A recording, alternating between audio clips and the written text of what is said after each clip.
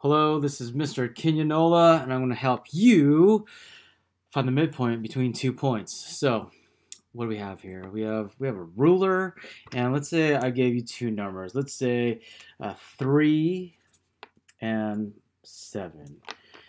3 and 7. And I asked you, where is the midpoint? Let's say that you're standing here at 3, and your best friend, is standing at 7, and you guys said, "Hey, let's meet in the middle," because the midpoint is in the middle.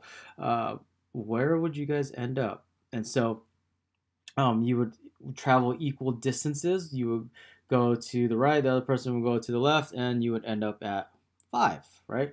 So 2 inches to the right, 2 inches to the left for your friend, and meet up at 5. So that would be the midpoint between those 2 points when you are equidistant.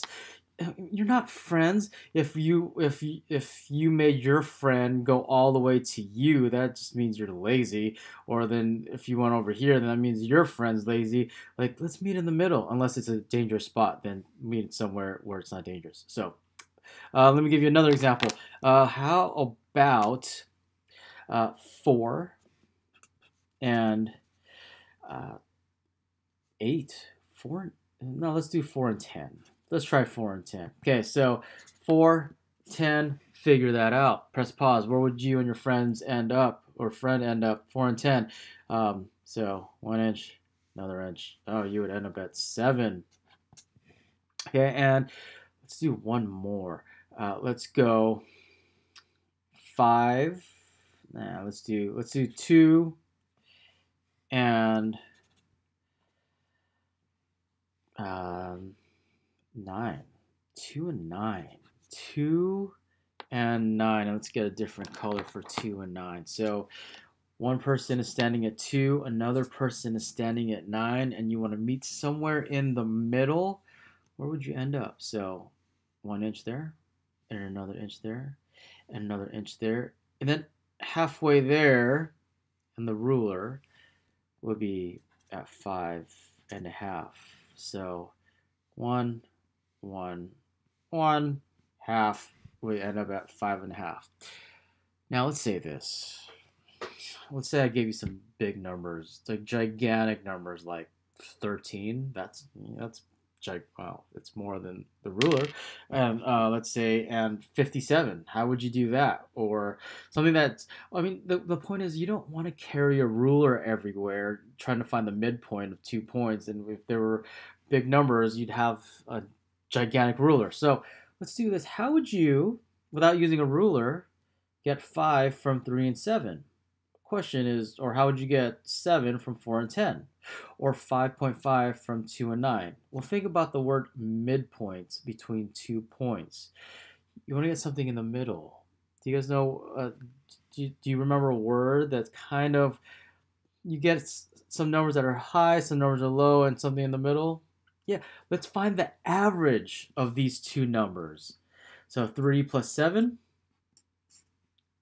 and there are two numbers, so you would divide by 2. So 3 plus 7 is 10, divided by 2, is 5. If we find the average of these two numbers, 4 and 10, divided by 2, that would be 4 plus 10 is 14, divided by 2 is 7. It works out. 2 and 9 would be 11 over 2, which would be 5.5. So all you're doing when you have 2 points, and to get the midpoint, you find the average. So that's it. You find the average to get the midpoint. So let me give you an example with this right here. So find the midpoints of this line segment, and you're like, what? But that's not a ruler. That's a coordinate plane, and it's in 2 dimensions. There's an x and there's a y. So it's like we have 2 rulers, but they're all. So how do you do this? How do I find the average? Well, let's use that same concept. So here's the midpoint formula.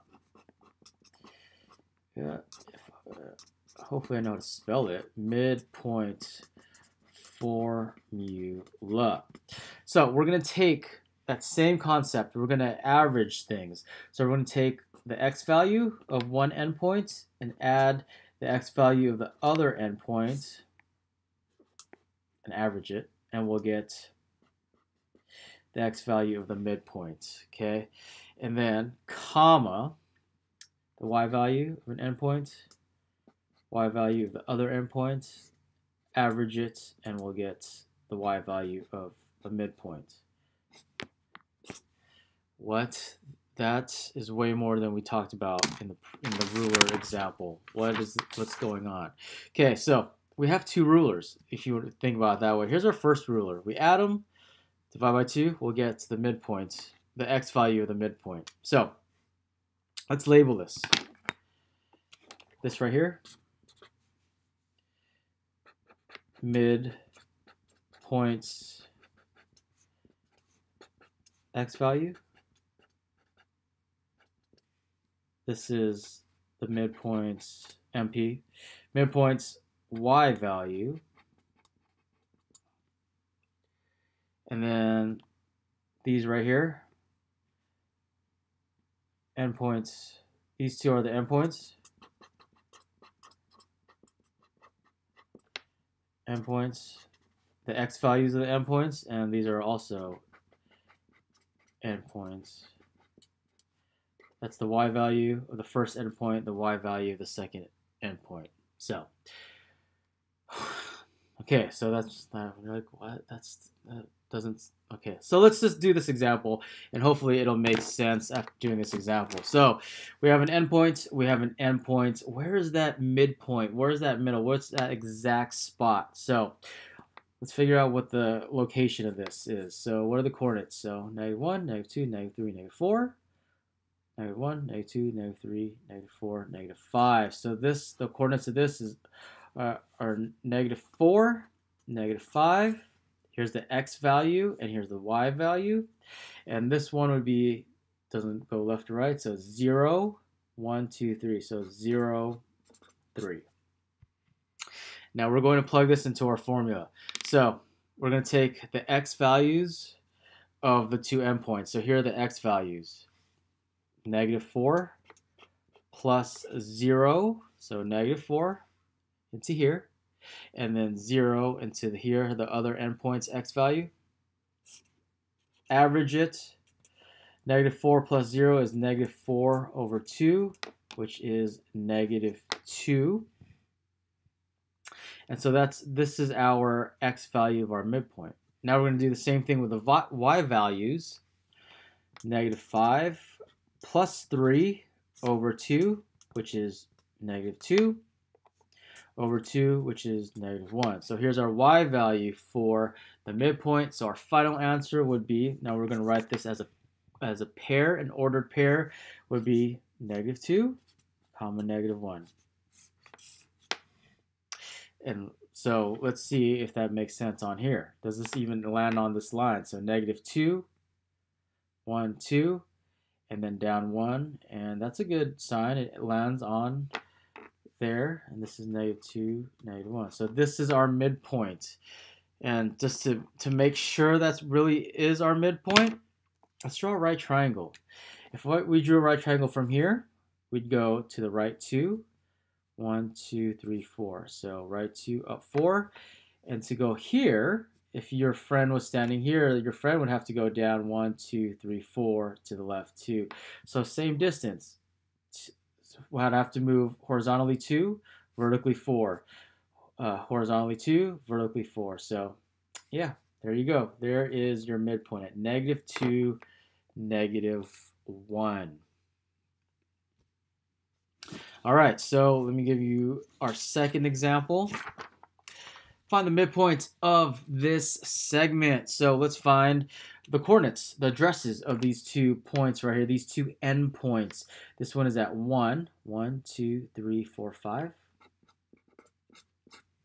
And this one is at 4, 5, -1, -2, -3, -4. So 5, -4. So let me just double make sure. 1, 5, 5, -4. And we're going to plug all this stuff into our midpoint formula. So we're going to take the 2 x values, average them, 1 plus 5 or 5 plus 1, whatever you want. And so 1 plus 5 is 6, divided by 2 is 3.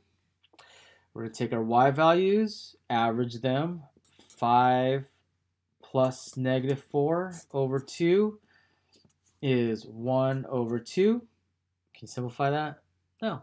So our final answer, our midpoint would be 3 and 1/2. Let's make sure that this is on the line, and it looks like it's in the midpoints of these two endpoints. So 1, 2, 3, half. There you go. It lands on the line, so that's a relief. And let's draw a right triangle. So down 1, 2, 3, 4.5 to the right 2. 1, 2, 3, 4.5. So 1, 2, 3, 4.5. Right 2. Look at that. So confirm this is the midpoint because these two triangles are congruent. They are.